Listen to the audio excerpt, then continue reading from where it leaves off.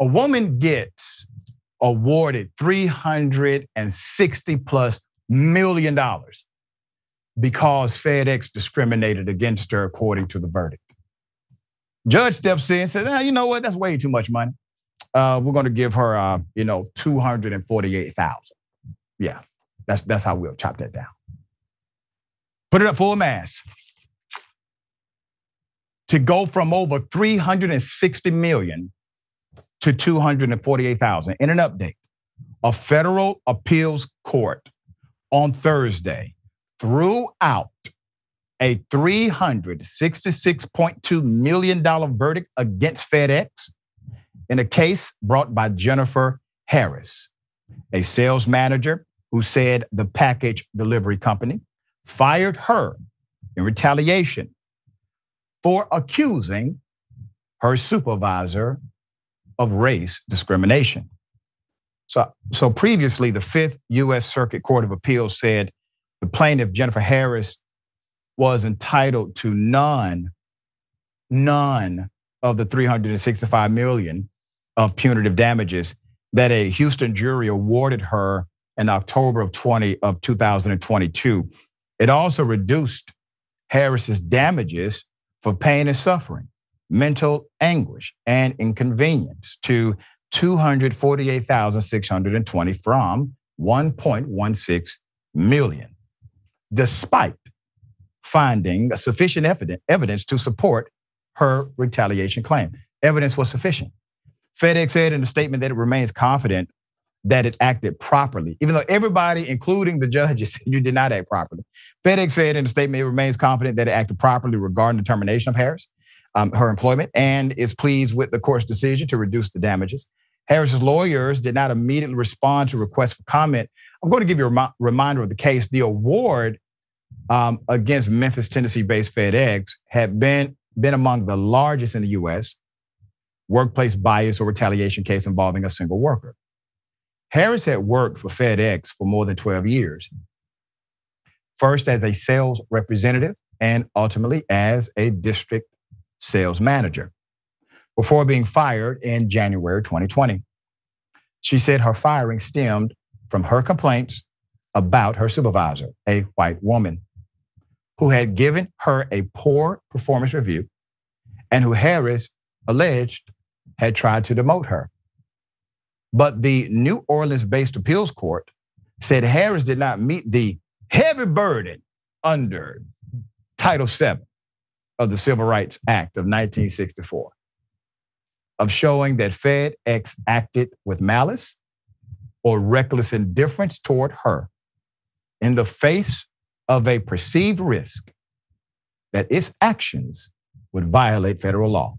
Put up the circuit court judge who basically rendered a judgment based on opinion.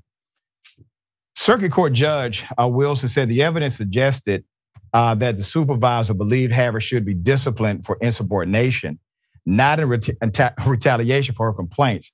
The judge is a Trump, judge.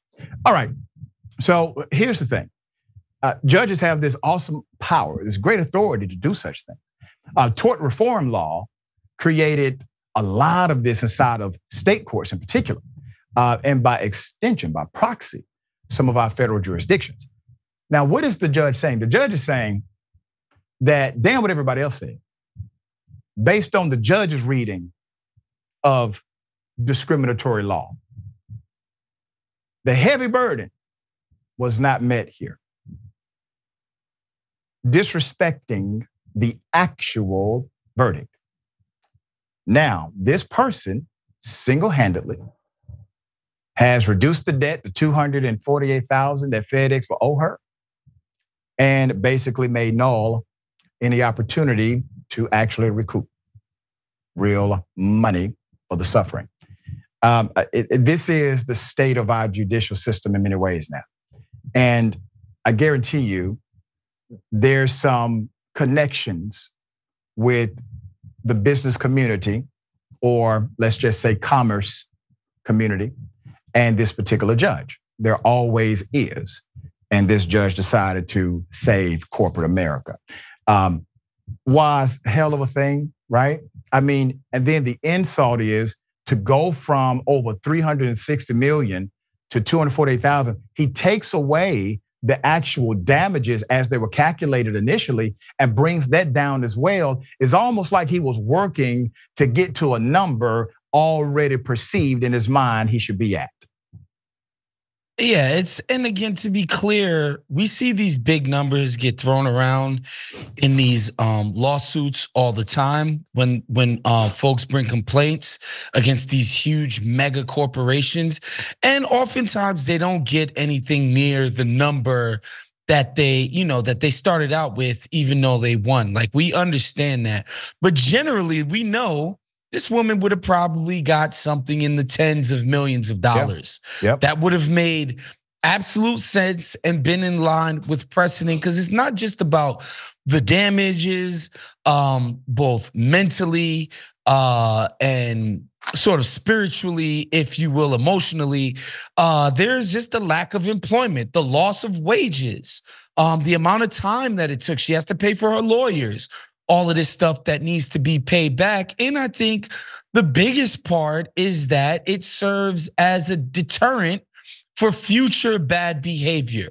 If you should not be treating your employees like this unless you want to be paying out tens of millions of dollars every single time when they take your butt to court, right? That's generally how this goes. But oftentimes the little guy, even when they do things the right way, they finally win in court against an army of lawyers and attorneys on the other side. It doesn't even matter, because the game is so rigged against everyday Americans, Dr. Richey. They don't have relationships with judges and big old people within the system, and these corporations do. And this is just so obvious, right? Like, that this guy has no credibility that he could render this kind of verdict. It's just obvious, and it's just a shame. It speaks to the frustrations that many Americans feel, that the system is rigged against them. There's no vote that they can take that's gonna change this thing. There's no action that they can take, and that things are ultimately hopeless, even when you do win, Dr. Richey, somehow. Yep. And imagine how Trump supporters would be if this was Donald Trump on trial, right? Oh, please. And a judge decided to do it the other way around, right? To increase the penalty. Make it harsher. Yeah. Right. Yeah. They would have a complete breakdown.